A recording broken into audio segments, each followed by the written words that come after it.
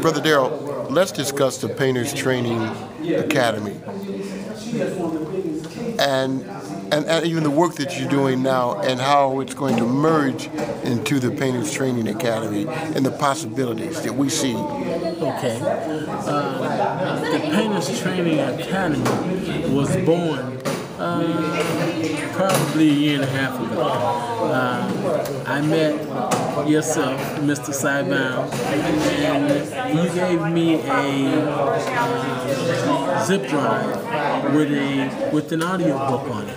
The audio book was a training manual.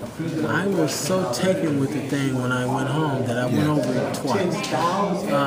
But I found it to be just the most comprehensive and the most detailed manuscript, if you will, of how to become an entrepreneur as a painter. As a tradesman, as a painter. As a painter. Yes. Also within that, learning some other skills, related skills. Related to home building. So having this information on audio with you as you go, it's almost like I'm talking in their ear with my experience, yes, right?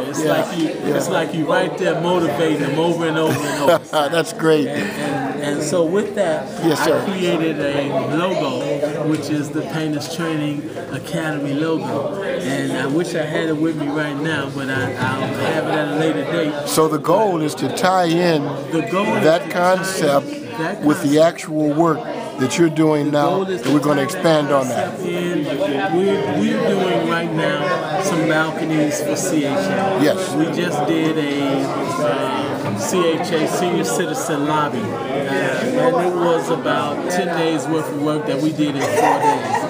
What we're looking to do is to be able to bring some of the young people from Gore High School, some of the young people from Marshall High School, and some of the young people from Austin High School.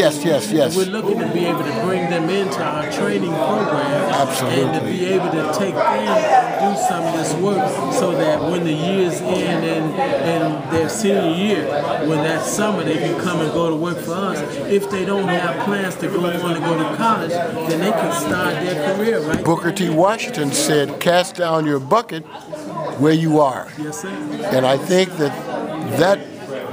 that concept, in my opinion, has always been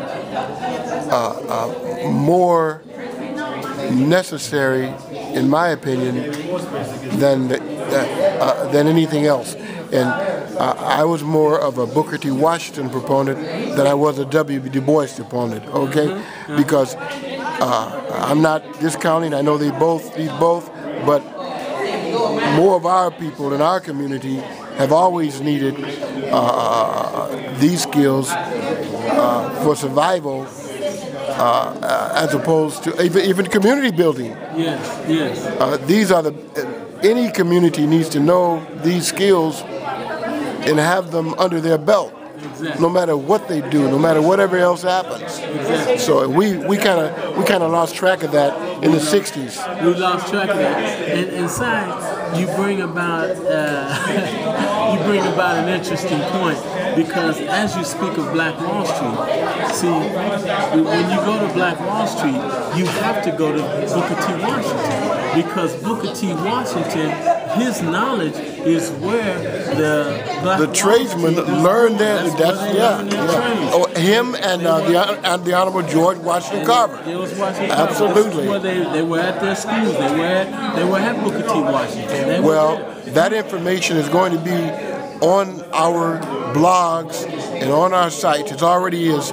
So the folks listening to this video understand that we're going to link up related information from when you see this video, but go ahead, continue on. So when we think about a sustainable business,